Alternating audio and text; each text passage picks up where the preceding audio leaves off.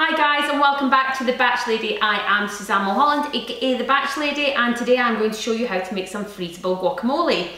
On the Batch Lady channel in general, I show you how to make fast, simple, freezable meals that you can cook in advance and put in your freezer and use whenever you want them, and guacamole is no exception. People think you can't freeze guacamole, but you can by freezing it partly done and adding some other things. So that's what we're going to do today. So we have got avocados.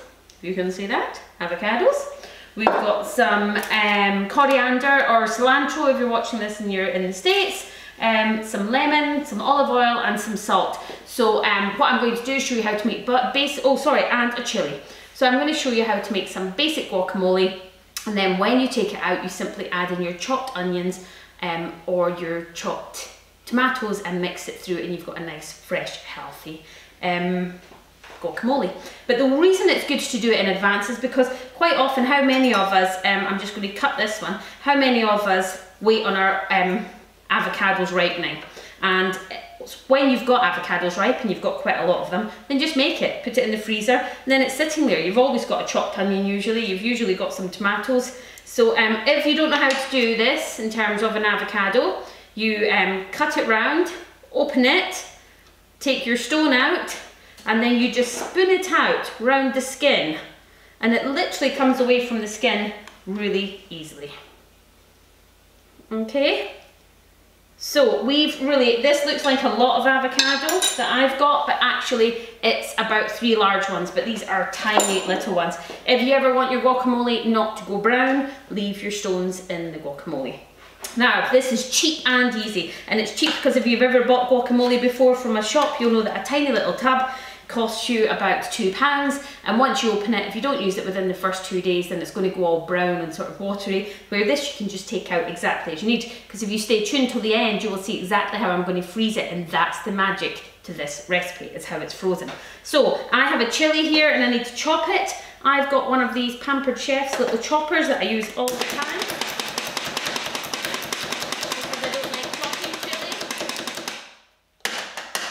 And that is probably pretty well chopped. Quite happy with that.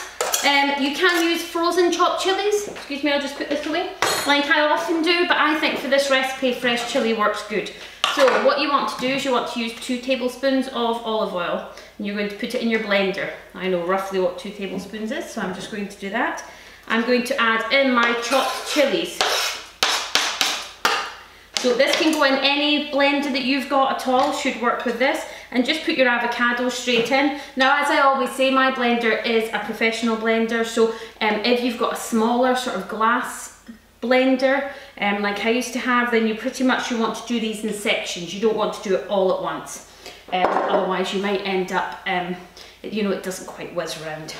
So you then want to put in your coriander. I've taken the stalks out of this and I'm just going to roughly chop it.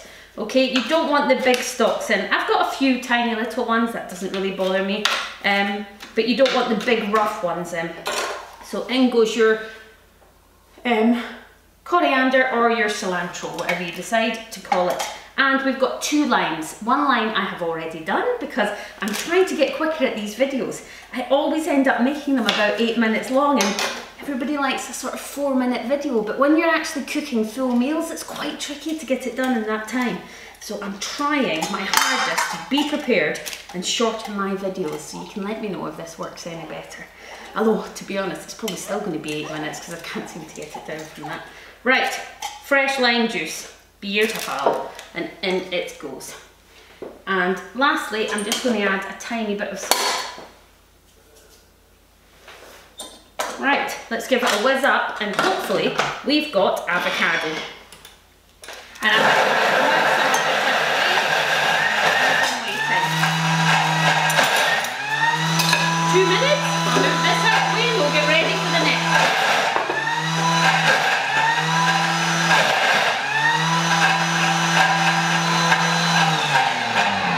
Okay, let's just see how it looks just now.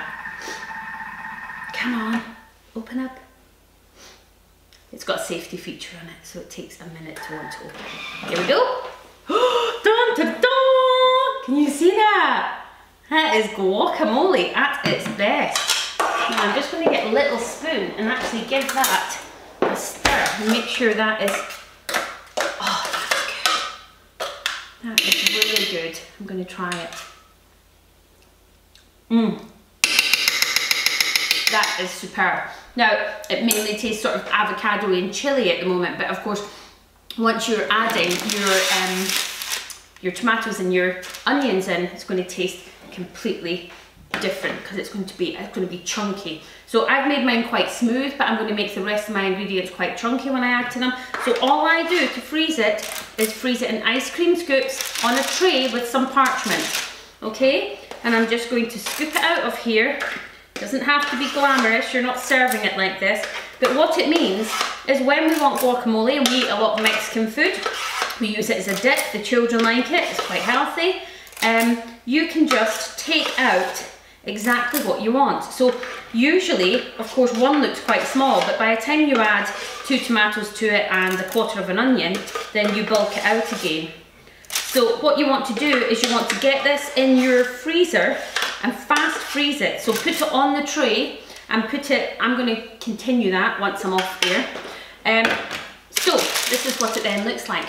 Okay, so it's going to go in the freezer. I'm going to leave it there for about an hour until they've actually hardened. And then I'm going to put them in a Ziploc bag, seal them, taking most of the air out of them so they don't get freezer burn. When they come out, I'll just take 2 out of the Ziploc bag whenever I want guacamole. It takes about half an hour and they'll defrost. Chop a tomato, add some chopped onions, give it a mix around, and taste presto, we have got guacamole. Cheap, easy for whenever we want it. So get back and give it a go. Let me know how you get on with your guacamole. Thanks for watching. Subscribe below. Please log on to the Batch Lady. You can see all the my recipes from there, and give me a thumbs up and let me know if you like these recipes. Thank you.